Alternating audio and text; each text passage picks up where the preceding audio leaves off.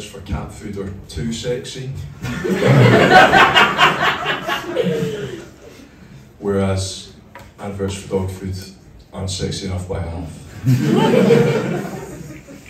You know the ones, look at the cat, kind of moving a bit too slowly towards a plate. The owner's also there, moving seductively.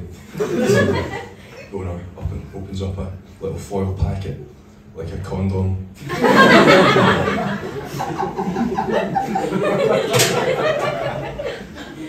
Opens out this terrine thing onto a plate. Cat walks up to the plate, takes a big bite. Cat's been fully naked this whole time. And then adverts for dog food, it's like, oh, it's good for their teeth. I don't know, I think there's a middle ground we're missing somewhere. I don't know if rabbit food gets it bang on. How's it going? I'm Daniel, as far as I know.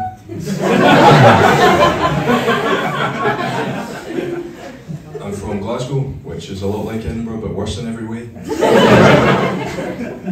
The last time I had a gig in Edinburgh on Tuesday was just after the Queen died. I was running a bit early for the gig, so I thought I'd go along and see some of the festivities. I went along, I always wear the same thing to a gig, and I was already dressed for the gig, you know, head to knee in black.